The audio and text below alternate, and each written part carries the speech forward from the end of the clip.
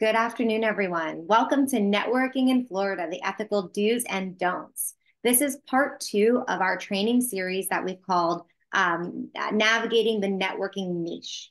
This is a 3-part training series, part 1 being on networking, the who's and the what's and the why's, part 2 being on our ethics, and part 3 coming your way in June.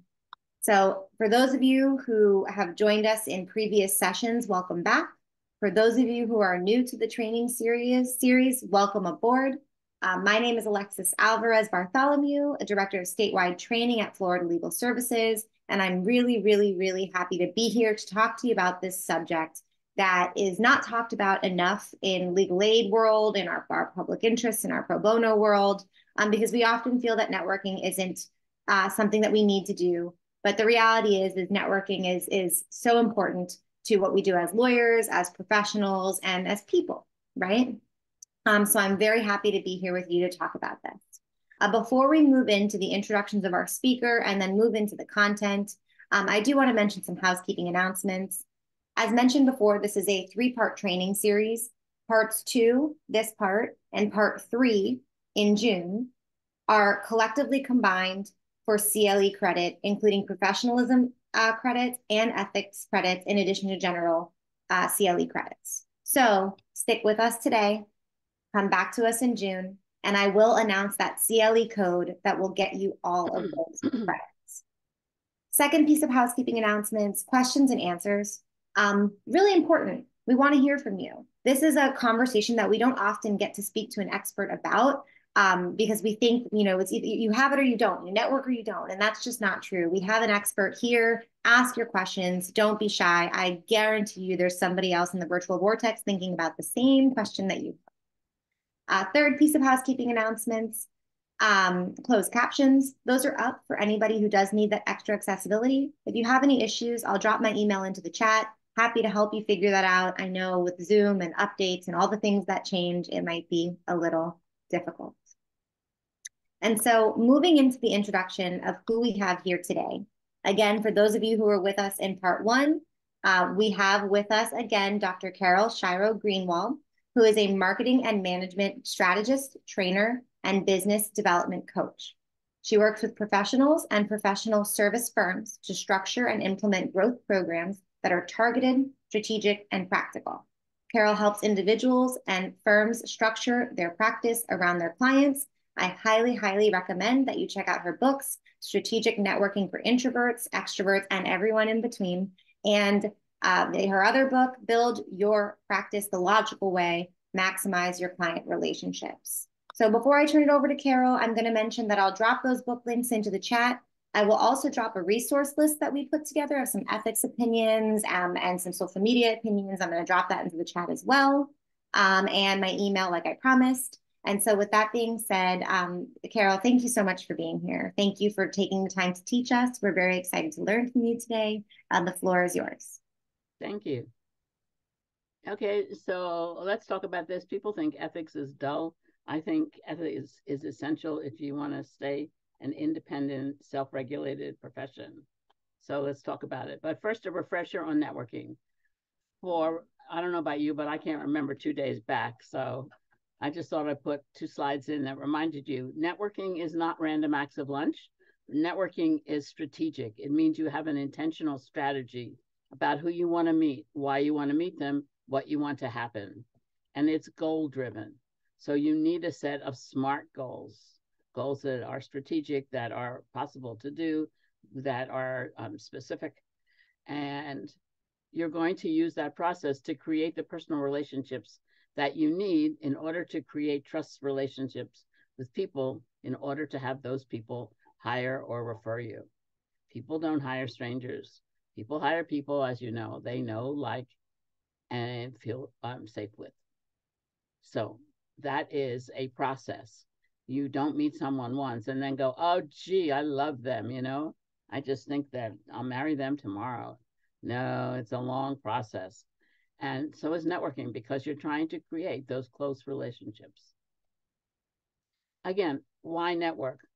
Because as far as I'm concerned, it's the funnest thing you can do, because it has great rewards. my best friends, my colleagues, allies, people who've helped me in the world, and of course, my personal friends. Most of them have come through networking. Um, I had 2 husbands, and I now have a partner, and they all came through networking. Whether I did it or other people did it for me, didn't matter. Would not have happened without networking. Um, it's how people learn about not only what you do, but how you do it, who you really are, by getting to know you within groups. And so it raises your visibility within the groups of people that you know, and then the prospects that they know. It's a fabulous way to learn new things. If you don't learn new things, even law gets boring. And oh, excuse me, 1 second.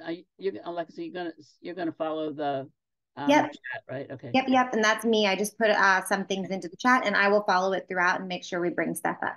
Thank you. No Okay. problem. So it's a great way to subtly grow your brand and your reputation by showcasing your expertise, answering questions that you can answer, becoming a thought leader in something about law that you really love.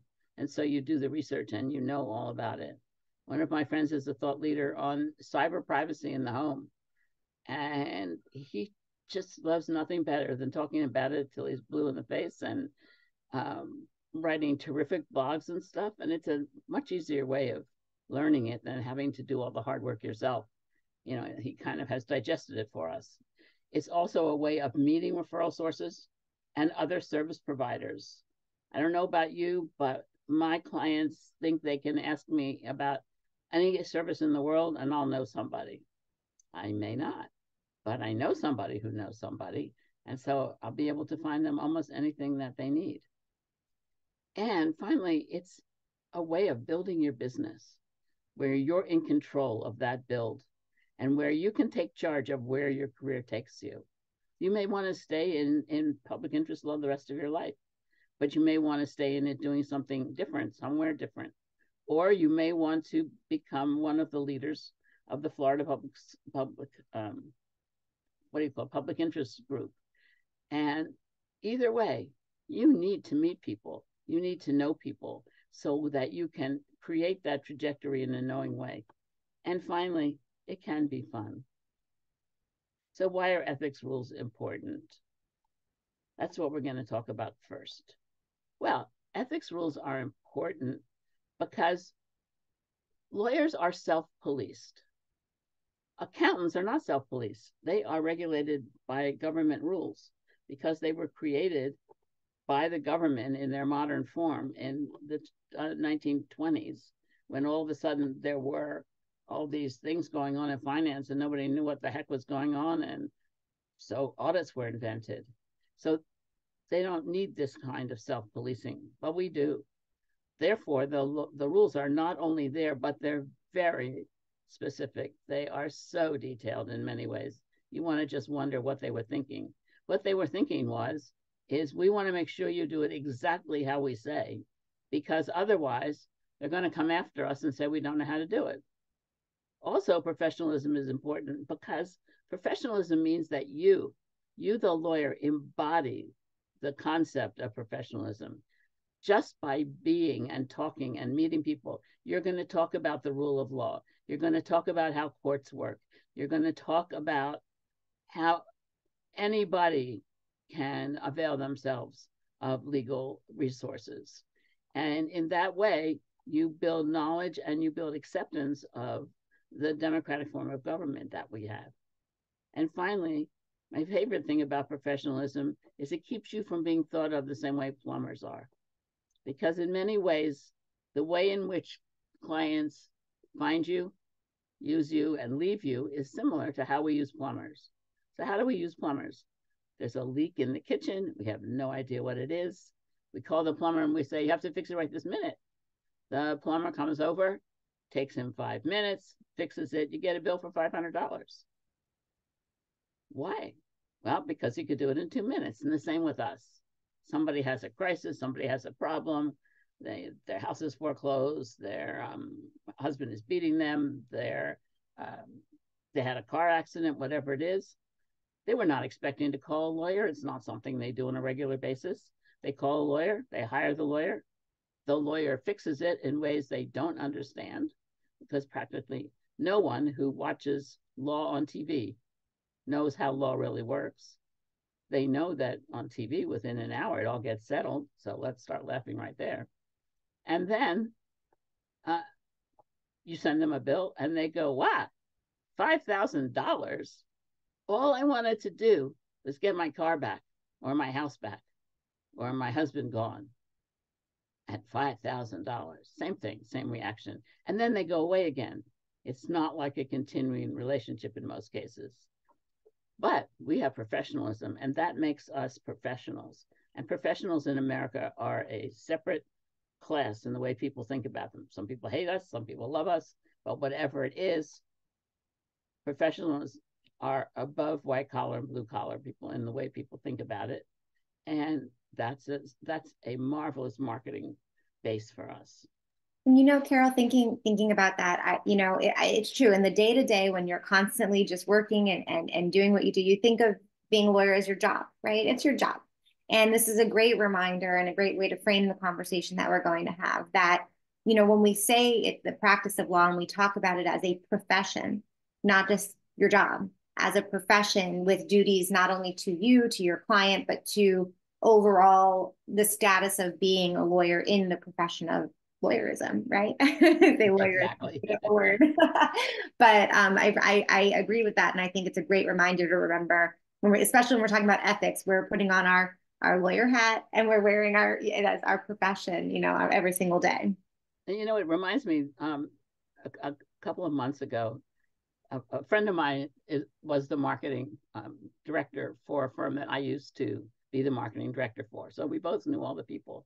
And all of a sudden, the firm was in the paper because one of the associates had gotten drunk, was walking in New York City in the Village, pulled the wig off a Black performer, made inappropriate statements. Now, he was drunk, made inappropriate statements, laughed about it, refused to give the wig back, made her chase him, blah, blah, blah, blah, blah. That was 10 o'clock at night. By midnight, he was fired. By midnight, 2 hours later. Why? Because he screwed up professionalism. So it's not something that doesn't happen. It's not something that isn't stupid. This was a guy who was on the track maybe to be a partner. He was a really good litigator. Now, everywhere he goes, just like that poor lawyer who had a cat instead of a face on a Zoom call, that's how people remember them, right? When he dies, what's the first line not being? Not he was a fabulous lawyer or litigator, but he was the guy who pulled the wig off a known performer, Black woman. So it's really real. Wow. Another reason that it's important, besides putting teeth in it, is when they were writing the ethics rules, and remember, some of them go back to the early 20th century, their notion was that people were too naive, average people, to really understand law or what was going on, whereas lawyers were trained in the art of talking and winning through speech. And so a lawyer could come and just jump on some client who's in a crisis, or have an advertisement that just made them feel so emotionally upset that they would hire the lawyer without any rational involvement. And so it's to protect naive clients. I'm not so sure our clients are so naive these days, but I do think there's a lot of ignorance about what the law is. And that's why some of these, to a lawyer, look really stupid. Think about them from the client point of view. Do they protect people who never have anything to do with law? And that's particularly a lot of your clients. They think that the law is the policeman on the corner who's going to rat them out or send them away or do something else that they have no understanding of. So law is not a friendly thing to many of your clients. It's to protect them and to give them the space to learn about what they need to learn about. It also is a way of making sure that anything that you can attach back to a lawyer can be checked. It can be fact-checked. It's real, it's clear, it's trackable, it's findable. It's not he's cute. That does not go in ethics, because one person's cute is another person's I wish he'd cut his hair. So you don't know. ethics rules make sure that lawyers, in dealing with humans they want to hire them, provide data that is clear and that can be checked. Again, it reinforces the professionalism notion. So now, before we talk about ethics, let's ask you a question. Your turn, Alexis. All right, this is my time to shine, everybody. Give me a second. All right, audience question 1 being launched. And I will read it out loud. The question is, have you read the marketing ethics section of the rules regulating the Florida bar? And so I'll give folks a few seconds to answer. We've had the poll open for about 15 seconds, so maybe give it till about 30. We have 10 more seconds. I love this power. I'm like 10 more seconds. Control it. All right, I'm going to end the poll now, and I'm going to share the results. And so what I see here is that about 18% of us say yes, 27% say some of us, 55% say no, that they have not read the rules. Okay, it's fine until you decide to start marketing. And then it may not be so fine. Because some of these rules are so picayune that it's really easy, just in normal life, to become afoul of them. Okay, so now what's happening? Oh, you're going to end up having to step in because it doesn't want to go. Okay, give us one. Oh, maybe wait, hold on. There we go. Perfect. Okay. The rules that we're going to be talking about are the rules regulating the Florida bar, 4-7.11 through 2021. So we're going to talk about them. Now, this is a little boring. So just, got to hang with me, because otherwise, if we don't get through this part of it, the rest of it doesn't make a lot of sense. These rules are very, very broad. They catch anybody talking to anyone about law, but they only apply to Florida. Lawyers who can legally practice in Florida, whether they've passed the bar in Florida, or whether there's someone like an immigration attorney who only does federal law and can practice there, or lawyers in other cities who can practice in Florida if they want to and are advertising there. Otherwise, not. If you cross over into any other southern state, doesn't apply. So it's just Florida. And when you look at the 50 states, Florida's rules are very tight and old-fashioned, and want you to do what they want you to do. And they don't care if you don't want to do it or not. So advertisement, as in the ABAs, it's all forms of communication, all forms, anything. You're on a chat, you're on Slack, you're in a Zoom, you're in a coffee shop, you're on the phone, you're texting, any form of communication, in person or electronic, seeking legal employment, whether it's written or spoken, and it applies, as I just told you, to everybody either admitted in Florida or providing services in Florida, and who target advertisements in order to tell people about that. So it also includes communication that you might not think it does to referral sources. Now, the reason they say this as a special thing is because in all of these cases, there are two groups who are not covered. One is other lawyers, on the assumption that other lawyers can hold their own against a lawyer and understand everything being said, so no need to protect them, and clients, current and past clients. Future clients are protected. But so if a lawyer sends a marketing piece just to past clients and current clients, it's not advertising. If the lawyer opens it up and sends it to other people's clients, that's advertising. So pretty simple. Just assume whenever you open your mouth, it's an advertisement. Okay, now we have 1,000 versions of what you cannot say. There are, I think, 3 of these that have to do with what you cannot say. The first one is also the one that's in the national guidelines, and that is deceptive or inherently misleading. So deceptive is, you say that's easy. You say that 12 people work with you and you're a solo. That's deceptive. And if what you mean is you talk to your friends about your cases, that doesn't count for the purposes of advertising. Inherently misleading is the one that catches people all the time. So think about litigators who say,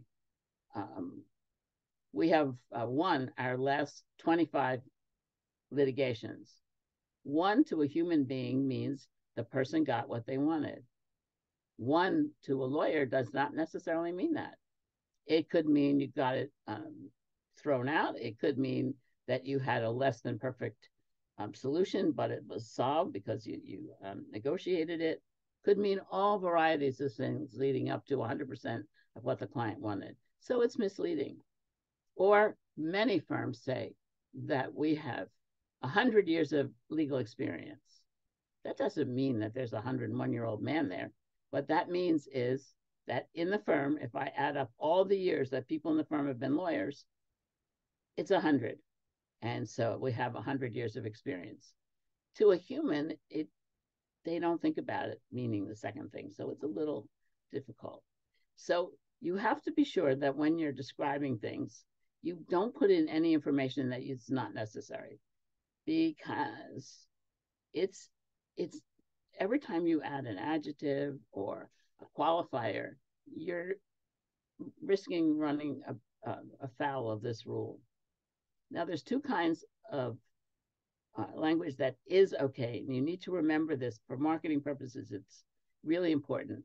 One is aspirational. I strive to get the best result I can for my client, instead of I can get the best result. My goal is to make the litigation process as easy and unstressful as possible. You don't say, I make it. You say, it's my goal to do this. If I can, I will. If I can't, I won't. And then for things where you want to say something that could be deceptive if it were a clear statement, add language that modifies it. So you're going to try to do something. You're going to seek it. You maybe, or you might, or you could do it. All of these words protect you from what's deceptive or inherently misleading. Another thing to remember is there are certain words to never use. Don't use better, don't use best, don't use much, don't use more, don't use many. None of those, because they cannot be factually proven. That makes me think, yeah, that makes me think, Carol, it's similar to when we're talking to our client, right? Like we're just talking to our client about their potential outcome, what we're able to do for them, what we're not able to do for them. It sort of tracks the same language. You don't want to overpromise. You don't want to promise things that you can't. And you want to be prudent when you're talking to your client about what is actually able to happen, right? Right. But think about billboard signs. They don't have enough, room on the billboard to put in the modifier language. So, we win for you. No, that's not legal. Now, does anybody catch them? Probably not, because the way in which these things come to the ethics committee is another lawyer who's a competitor rats you out. Otherwise, they never come. I'm sure you can all think of language you've seen that violates this. It's so easy to find. In fact, there's a website called Lawyer Advertising. If you're ever in the mood for a laugh, just go on there and look at what some people actually say in public. It's mind-boggling. So potentially misleading means that you could believe it says one thing and I could believe it says another. So they want to make sure that you have accurate language. So accurate language means that they can find it. How many years you've been a lawyer, what year you graduated from law school, where you went to college, what you practice in, where you practice, how many people in your firm, et cetera, et cetera. Things that I can go and find. I can look it up, see if you're right. I mean, you may want to tell me you're 10 years younger than you are, but I can check because it's public when you graduated from law school. It's actually public what your birth date is. But if I can't find that, I can find that when you graduated. And that's telling me enough stuff. So, sorry about that. Hold on, while I try and get rid of it. So one of the things that is a personal no-no of mine with my clients is, you know how you get these things in the mail and they say, let us give you a plaque that says you're a #1 lawyer in matrimonial divorce, you're a #1 lawyer in real estate, etc. You know, $500 and there's your plaque. A lot of people fall for it. I got to tell you, the shit detector in most human beings notices right away that the language is not the same as your Phi Beta Kappa, or you got into the federal, you're a member of the federal bar, or you're in one of the special groups. Unless you're board certified, we know what that means. We know what doctors mean when they're board certified. So we know what lawyers mean. And board certified is fine, but you have to be board certified under the Florida plan or the ABA plan or another accepted one under another state bar. You can't just say you're board certified. But the first one really bugs me because so many people do it and they put them up in their offices and they shouldn't. If you get into super lawyers, that's legit. If you get into Best, that's legit. If you get into Martindale, that's legit. What makes it legit is that we know how they pick people. We can read it, we can see it, they show us the whole process. Now, is there a bit of favoritism in it? As a marketing person who was often tasked with making as many people in the firm I work for get them as possible? Yes, of course there is. Of course, in super lawyers where you vote once for yourself and 4 times for other people, of course you can work that so that people in your firm get there. It's just sort of like poker. But on the other hand, they do get it, and more people apply for those than actually get it. So, and you can track it. It tells you how super lawyers figures are super. You can't use the word specialist and expert unless you've gone through extra training. And if you're going to talk about your fees, you have to do 2 things. One is describe them all. So one of the things I see often on PI websites is no cost unless we win. That's not true usually. Usually you have to pay the costs of depositions and finding materials and all those kinds of things, whether you win or not. Some firms don't, but most firms do. So you can't say that there's no costs if you don't win. There's no fee for the lawyer if you don't win, but you're going to pay for all of the things that they do ahead of time. So you have to say that. Also, you have to maintain whatever amount of money you save for fees for 30 days from the time it's there. And if the time frame of wherever you put it is a year, then for the year. So you can't say that I have a $99 special March 1st, and then when too many people answer, drop it March 10th. You got to go for a month. And those are the kinds of things that are easy to track. So they may, find you. Okay, I love unduly manipulative or intrusive, especially when you think about some of the advertising. So you can't use ads that are designed to evoke emotion, to make you afraid or unhappy or scared or worried, and hire a lawyer. So you can show a picture of a crashed car, hit a telephone pole, but you can't show a picture of people bleeding on the ground around the crashed car. You can show a baby in a car, but you can't show a baby being catapulted through the window. There's a baby in a car. We're all used to a baby through the window is a little upsetting. You can't use an authority figure like a judge or someone from the law in some way recommending the lawyer. Even if you're using an actor, if you're using an actor, then A, you have to say it's an actor, not you, that's them, and B, you can't do it anyway. You can't use the voice of Taylor Swift to endorse you or to testify on your behalf, even though, thanks to AI, you could find it and pay for it and get it. Because again, that's a jump too large to make. However, if there's a local DJ in your neighborhood or a local television anchor or someone who has a sideline where they do the voiceover for your ad or whatever, you can do that. It's presumed that that local celebrity is not the same in terms of impact as Taylor Swift. And then you cannot offer consumers an economic incentive to hire you. You can't offer them an economic incentive to review your advertising and tell you whether it works. You can offer discounted fees for work that's done, as long as you say what it is. If you have limited work, you'll do just this part, and then they do the next part or whatever. You can have fees for that are fees by the task, but you can't say, if you hire me, I'll deduct 20%. Unfair. So then in the rules, which is really funny, they offer 20 versions of what they think are safe. So you can have your photo there. That's pretty safe. No one's going to be afraid of that. The scales of justice, a foreclosure sign, a car accident, a couple fighting, but nicely. You can't have marital rape shown. Again, emotion. So it limits you in terms of what you can use visually to pull a person into your ad.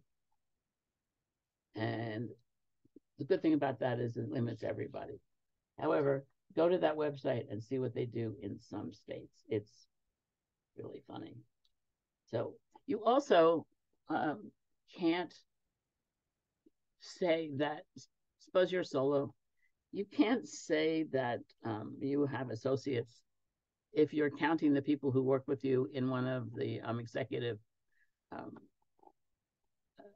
offices where you either pay for the answering service, or you pay for rooms, or you pay for space, whatever. You can't say that because you're not. You also can't say that you have of counsel unless those people, as in people who help you and are so affiliated with you, have an ongoing relationship that has real content to it. It can't be an ongoing relationship where for 5 years no one ever used you. Again, that doesn't count. So you need to be very careful about that. So all of these things suggest to me that you all better read 4.13, 14, and 15, because it has a lot to do with what you can say or write.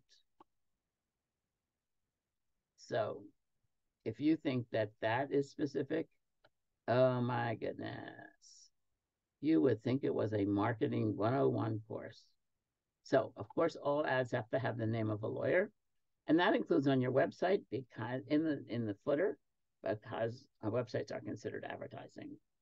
And then, unlike many other states, including my own New York, you only have to say the city, town, or county where you have a bona fide office. A bona fide office is not an executive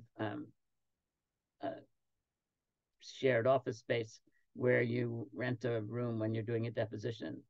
It's a place where law is enacted on a regular, everyday basis. So what this does, in New York, we have a rule that you can't be a lawyer without a physical location. And so what many people do is they use these executive workspaces, and they get their mail picked up and they go in when they want to have a meeting. In Florida, that wouldn't fly. In New York, it's fine with them, as long as it has an address, etc. In New York, you have to give the address. In Florida, you don't. You just have to give the general location. So in that part, it's easier. Then they go through ad nauseum how the text has to be. And it always must be clear and legible. That means nothing really smaller than 11 point, because most people find it hard to read things that are teeny print. Think about footnotes are usually 7-point type. So anything that you have to say showing it's an advertisement, and we're going to talk about that in a minute, has to be written in similar or larger size to the message itself. If it's a solicitation being sent to specific people, it must be larger in size and in bright colors so they don't miss it. If you're speaking to someone, then you have to use the same volume, tone, and speed when you say this is considered an advertisement by the Florida bar, as if you're talking about the content. If, as many firms do, they have ads in Spanish language newspapers where half is in English and half is in Spanish, then you have to put the advertising language in both English and Spanish. If you're doing unsolicited mail or you're mailing anything, even an invitation to an event, you have to put the word advertisement in big, bright colors on the envelope. It has to be on the material itself on every page. And if you're doing an email, it has to be a first word in the subject line. So let's think about that in terms of marketing. Do people you're marketing to really want the first word to be, you want them to open it, and the first word is advertisement, and then it tells you what it's about? And this is as a marketing person, I'll tell you that we would not tell you to do that. It's not so hot. Then you have to include in all unsolicited email and snail mail, unsolicited meaning the person didn't ask to get it, information on the person sending it, on their relevant experience, their expertise, their background. So basically, there has to be a mini resume profile paragraph at the end of every email. Unsolicited things. And Carol, I'm going to just take a second to let you know we're at the 12:36 mark. Okay. I think we're doing okay. Yeah, I'm right at halfway. So now they have this very short rule that says what you can do. And again, think it's all facts. You can say anything about yourself or your law firm that you would think to put in a resume, plus those aspirational things that we discussed earlier, plus intent sentences. So those are the things you can put in. If you accept credit cards, you can say that and say which cards. If you accept credit cards but make them pay the credit card fee, you need to say so. If you have a fee schedule, you can talk about that. Again, if you have it, what you need to do is you need to keep it for 30 days. And then you're allowed to say common salutary language, that is, best wishes, regards, thank you, et cetera, et cetera. Again, plain vanilla. So basically, from their point of view, in order to keep it traceable, trackable, professional, it's vanilla ice cream, no sprinkles, no hot fudge sauce. So the job of marketing people is to show you how to get hot fudge sauce, and we'll do that in a little bit. However, they understand that it's the modern world, and that in order to get known, you have to promote yourself. But guys, there's a lot of lawyers, and you have to do it. So you can pay for it. You can pay the cost of advertising in magazines or newsletters or whatever, or through Google on various sites. You can pay people like me to prepare the material for you. You can pay to be in lawyer referral programs where you pay a fee and become part of a group, and then potential clients who come there are matched with the people in the group. You can, of course, use a legal aid agency or a prepaid legal services plan or the bar's referral service. So you can always do that. So they understand that you're not going to necessarily do it. You're not experts in that. You're going to want to pay someone. However, you can't give anything of value to anyone who's a referral source. You can't pay for the cost of an ad for another person, a lawyer who's not in your firm. And you cannot allow a non-lawyer to pay for you for advertising. All of those are considered to impinge upon the independence of a lawyer. And one of the things that all of the ethics rules value very highly is that lawyers, in working with their clients, are free to use their judgment to make the best possible kinds of decisions about the resources available. So anything that looks like because you gave them money, they could have some ideas about what they want to do that impinge on your independence. You can't do it. So when you think about it that way, it's perhaps odd, but it makes sense. Now, in case that's not enough intrusion, the Bar Association in Florida has given themselves a lot of work, because at least 20 days prior to any advertisement that you do online or through your website or on giving sending out a form after a speech or something, they all have to go to the Bar Association 20 days prior so that they can be evaluated and accepted. If you send it in time and 15 days go by, 2 weeks without hearing from them, you assume it's okay to go. Most people have a contact form on their website. Before you put it on your website, you need to run that by the Bar Association. The exemptions, again, are things that are so tight, so finite in their scope that there's no chance for them to be misunderstood. So we all know what Tombstone's announcements are. Charlie Brown joined the firm of Hello Dolly. Charity sponsorships, you see those names listed in charity handouts all the time. Again, as I said, communication that's mailed only to your clients and to other lawyers. Or if somebody, lawyer, non-lawyer, whatever, requests information from you, those are not under this rule. So the filing requirements are a pain in the butt, because it's not only the text of what you're doing itself, you also have to tell them how you're going to disseminate it, how often, over what time period, who's responsible for it, all those kinds of things.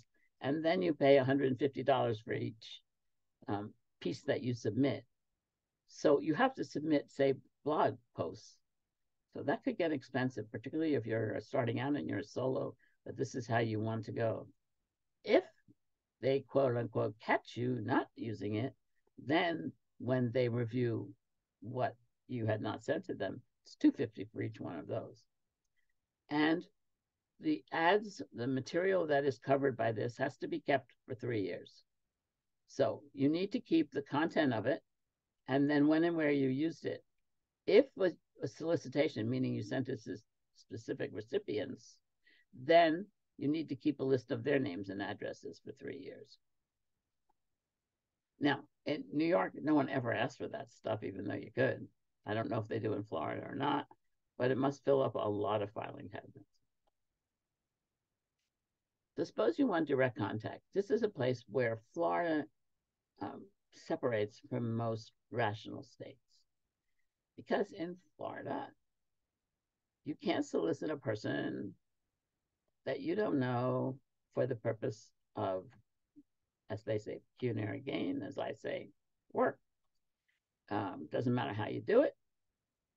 But if you're directing something to a specific set of recipients that you know, because of their characteristics, which you know, have a certain problem, will need a certain kind of law, that's a solicitation.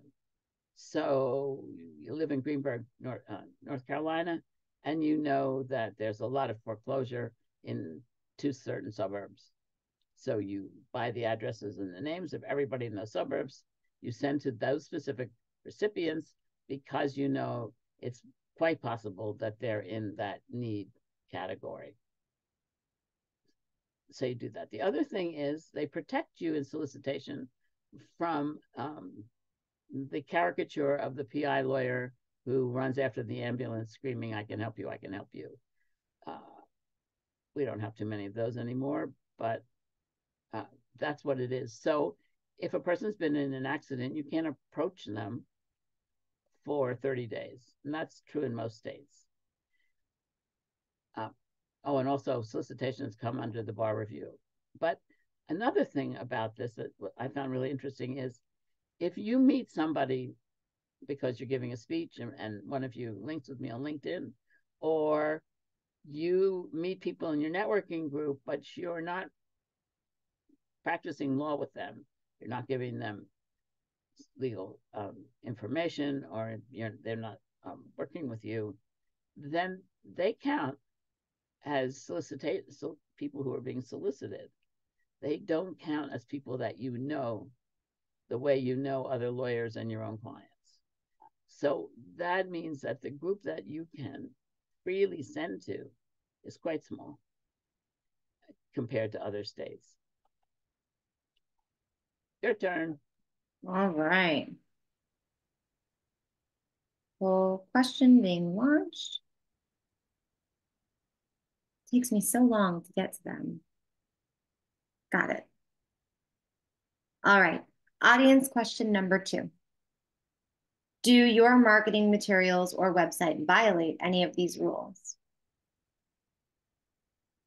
And we'll give folks a little bit of time to answer. Thanks for those of you who are participating and putting stuff in. Just makes it more fun for me and Carol. Right. And remember, we don't know who you are, so you can honestly answer. Yep. It's all anonymous. When you see these rules, it is so easy for an average normal human being to break them. Yep. It's mind-boggling how easy it is. All right, so I'm going to end the poll and share the results because we're at about 30 seconds. So it looks like 91% say no, and we have 9% that say yes. Okay. So that's good. But I wonder what you all are doing to jazz up your websites. Okay. Feel free to add in chat, everybody. Feel free to talk about it. We're happy to hear.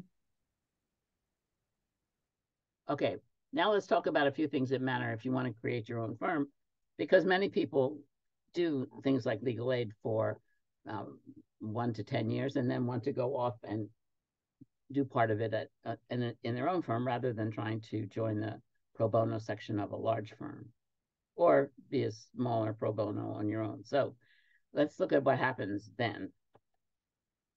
Next question is quick.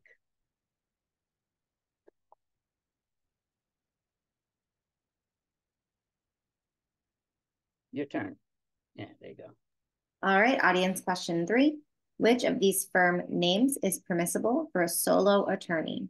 Option 1 being Law Offices of Peter Abel.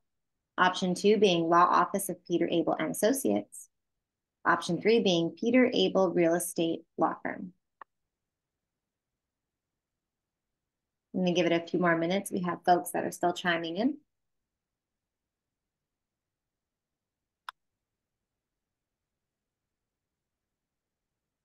All right. We got folks still chiming in.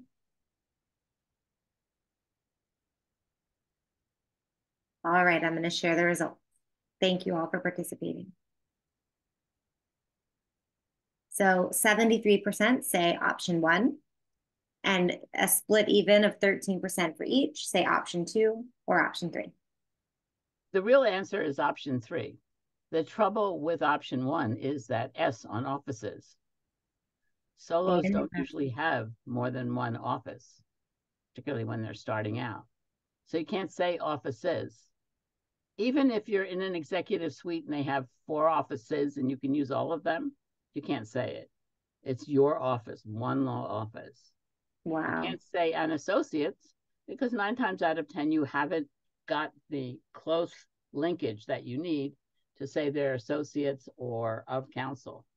Because once you say that about someone, you have to clear your conflict checks with them and their clients.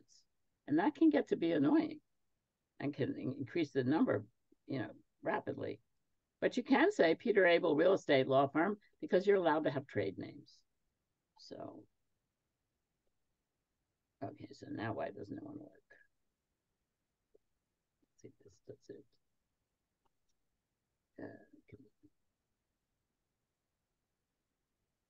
Okay, so firm names. Firm names can include current members of a firm, even if they're deceased or retired, but they have to have been practicing members of the firm. Firm names cannot include the name of public officers still in office until they return back to practicing in the firm. And then when they do, you can't call them Judge so-and-so in your marketing materials. You have to say Charlie Brown, formerly judge on the 12th Circuit or whatever it is. So you can't make it easy for people to figure out that you have these experienced legal professionals in your firm. You can say a trade name unless it's misleading, back again to the beginning. And you can use the same name in many places.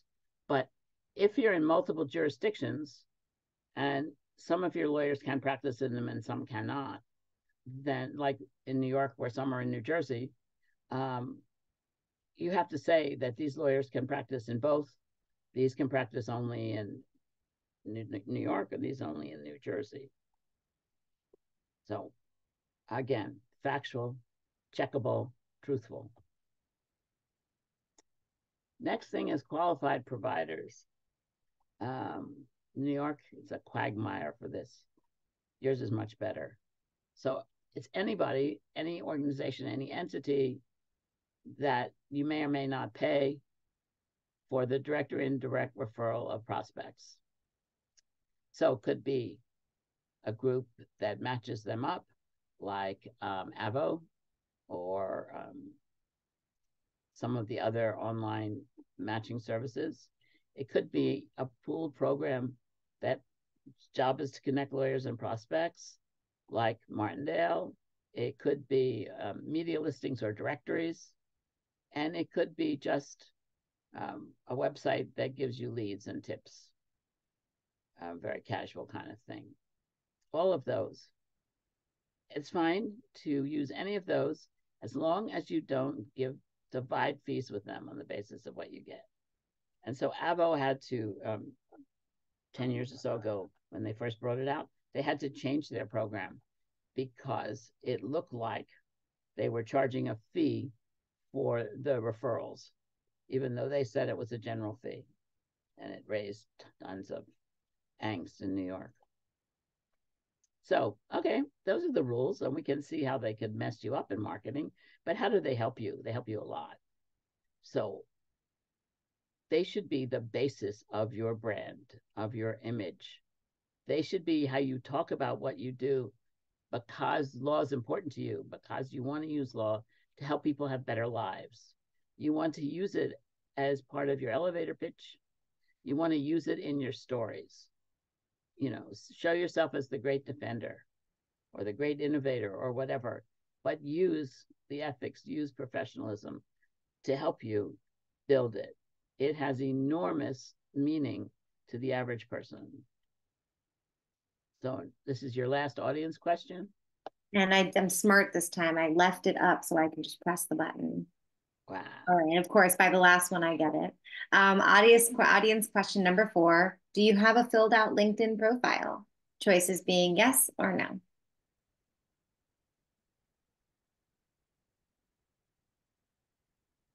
And we have folks who are answering. So far, it's an overwhelming yes. I'll give it about 5 more seconds. Good.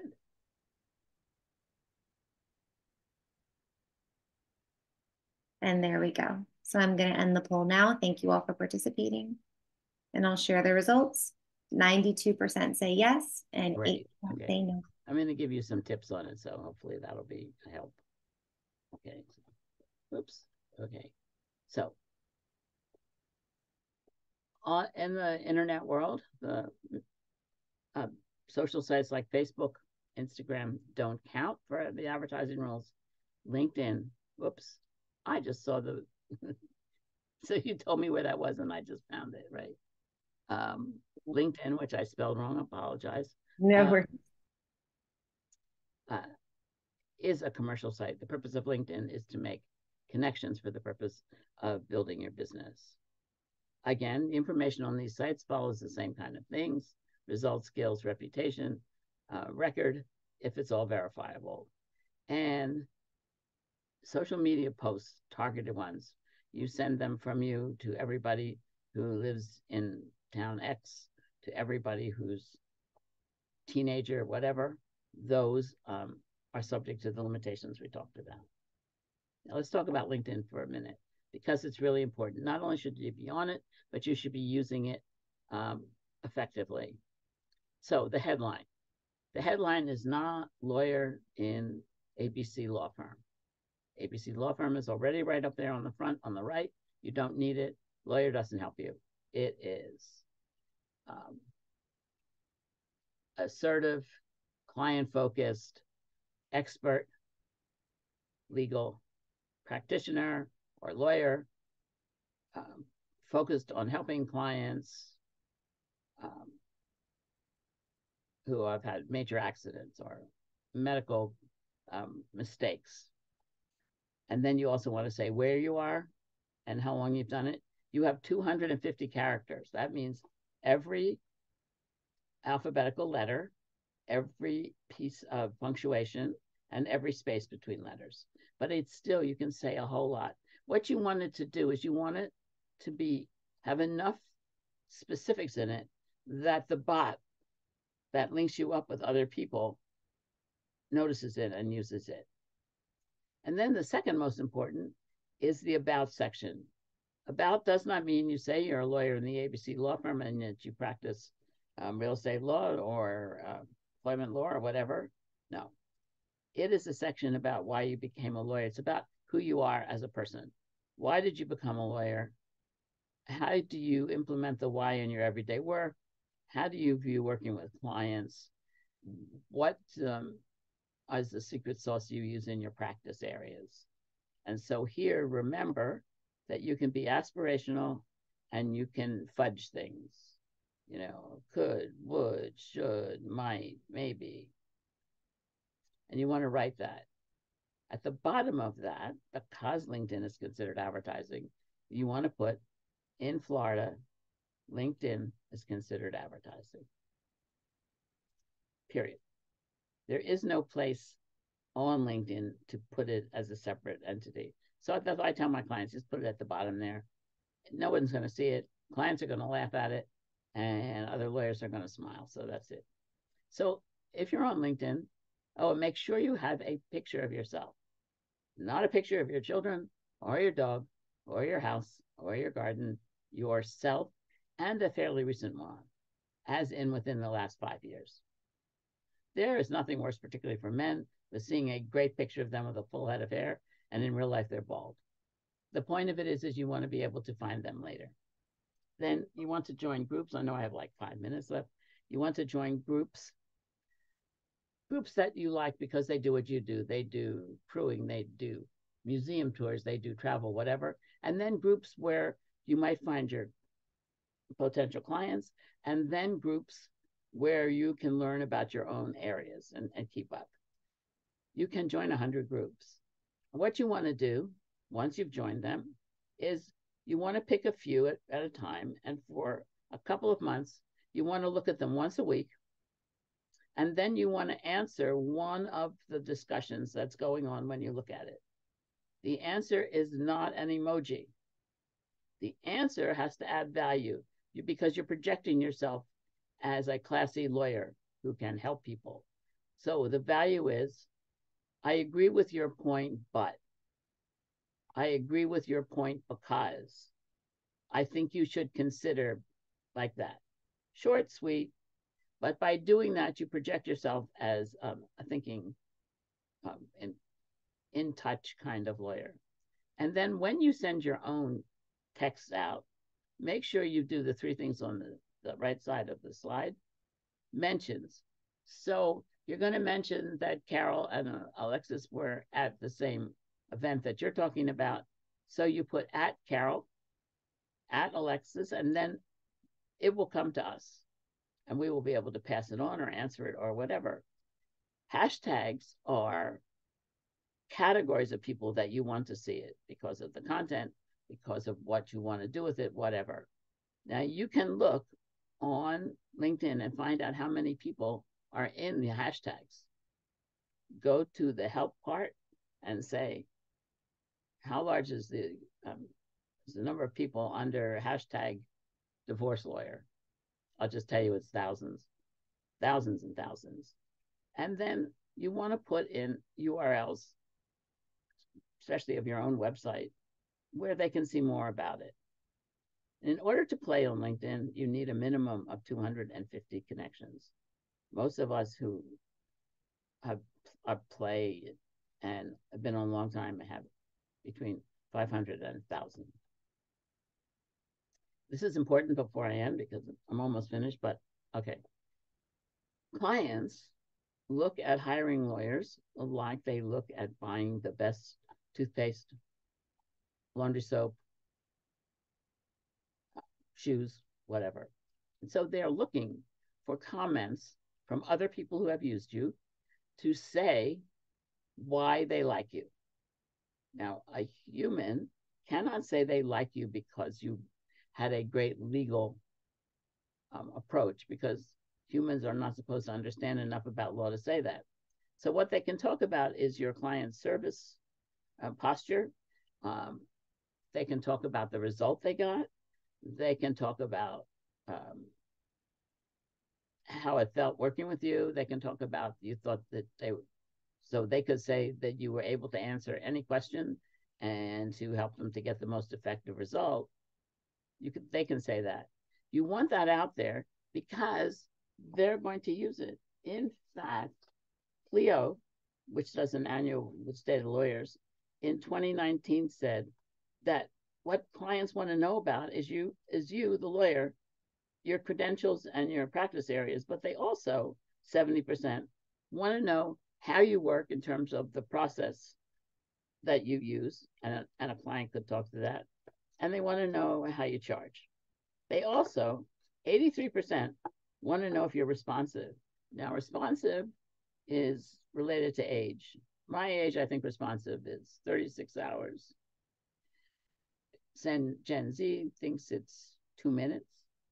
So you have to think about how you're going to respond depending on who you're going after. If you're going after Gen Z and you can't respond in 2 minutes because you're in court or you're doing whatever, then you want to have a bot on your website that does respond and that says, I'm sorry, the lawyer really does want to talk with you, but he's in court and she's in court, and we'll get back to you in whatever you want to say. They also want immediate answers. Immediate, again, depends on how old you are. They also want to know what they want to know. So if they ask a question and you won't answer it, you lose. And then 2/3 of them want their lawyer to be friendly, or to at least appear friendly. That's probably a hard one. So you need to encourage getting testimonials. Of course, again, you can't pay for them. But once you get in the habit, so for instance, you could put it at the bottom of your invoices where it says, the highest form of flattery is a recommendation from a satisfied client, something like that. Okay, there we are. Thank you very much. Awesome. If it didn't make sense or you want to talk about something else, this is how to find me. And thank you.